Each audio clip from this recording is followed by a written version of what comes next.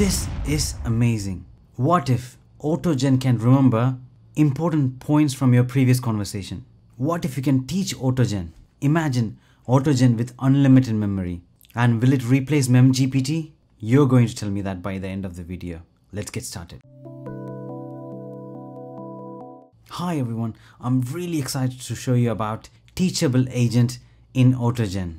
It can analyze your conversation and save important points in vector database. I'm going to take you through step by step on how to code it and run it. But before that, I regularly create videos in my YouTube channel in regards to artificial intelligence, so do subscribe and stay tuned. Coming to Teachable Agent, as you can see in this image, the user proxy is having a conversation with the Teachable Agent. User proxy is you talking to a Teachable Agent. The Teachable Agent uses text analyzer agent.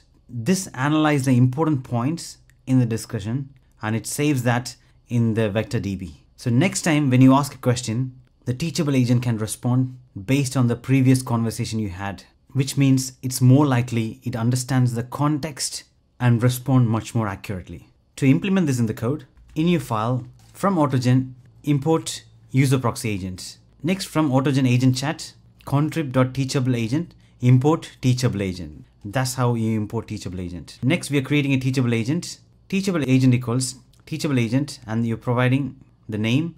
And then if you want to reset the database, you're going to mention that as true. If you want to use the existing database, you can mention that as false.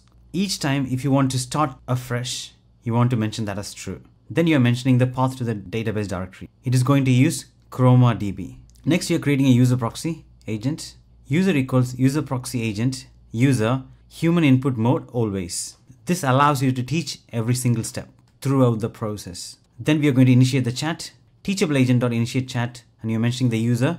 And as a message, hi, I am a teachable user assistant. What's on your mind? Next, we're going to update the database with teachable agent.learn from user feedback. This will analyze the conversation using the text analyzing agent and save that in the Chroma DB. Next, teachable agent.close DB. This will automatically close the database. That's it. As a quick overview, you create a teachable agent, provide the path to the database, and you're going to initiate the chat with the user proxy. Finally, learn from user feedback and saving it in database.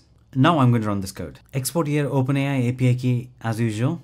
Then Python teachableagent.py and click enter. I'm a teachable user assistant. What's on your mind? I'm going to say I am Mervin Praisen and click enter. Now it's responding, hello Mervin Praisen, it's nice to meet you. I'm going to say I am interested in AI.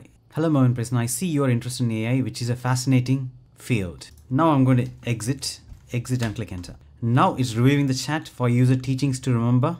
And next it's saving it in the folder which we mentioned. Now I'm going to start this one again with Python teachableagent.py, and I'm going to check if it can remember my previous conversation. I'm going to ask, what is my name? It's loading the Chroma DB. Hello Mervin Praisen, how can I assist you today? See, it can remember my name. Next I'm going to ask what I am interested in. You are interested in AI, Mervin Praisen?